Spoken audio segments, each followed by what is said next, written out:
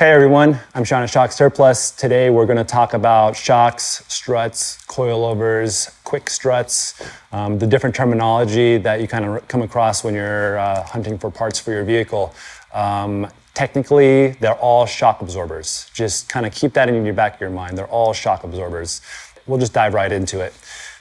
Struts are typically when the coil spring is sitting on the shock. So this right here is a prime example of that. This is a completely fully assembled unit. This is KYB's quick strut. So this part down here is the main shock absorber.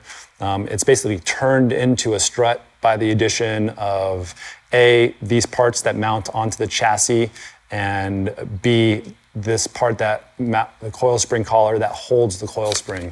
So this is actually supporting the full weight of the vehicle.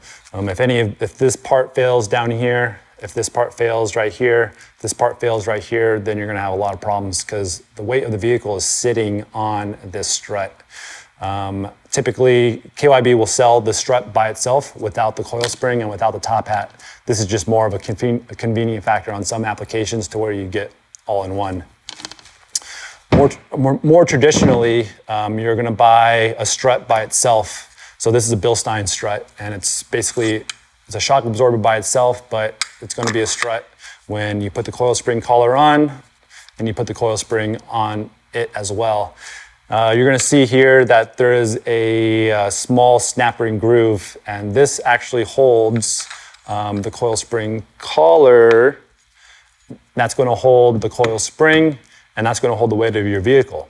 Yes, it's strong enough. We get that question a lot. They have tremendous R&D, so you can be confident in that piece holding it. The difference there, so here we have just a normal, straight, typical shock absorber. Mounts on the frame here, mounts on the frame here, dampens that energy up and down in just a traditional manner. This is what everyone's kind of used to here.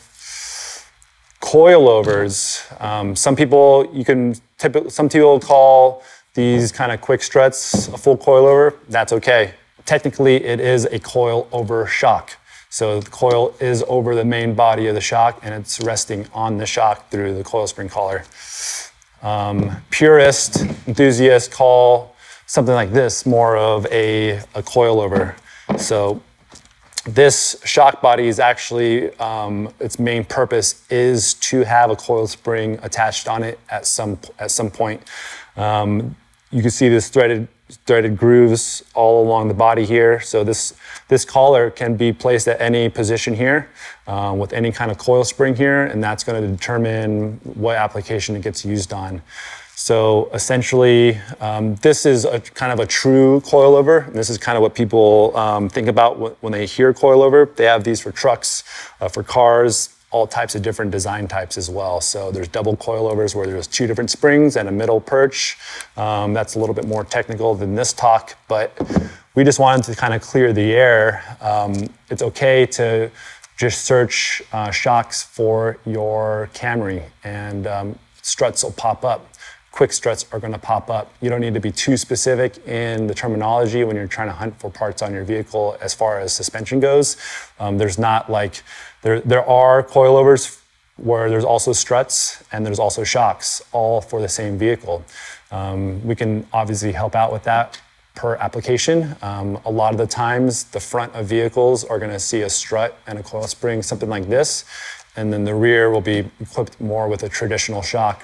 That's on a lot of the newer passenger cars. A lot of new passenger cars as well have struts all the way around.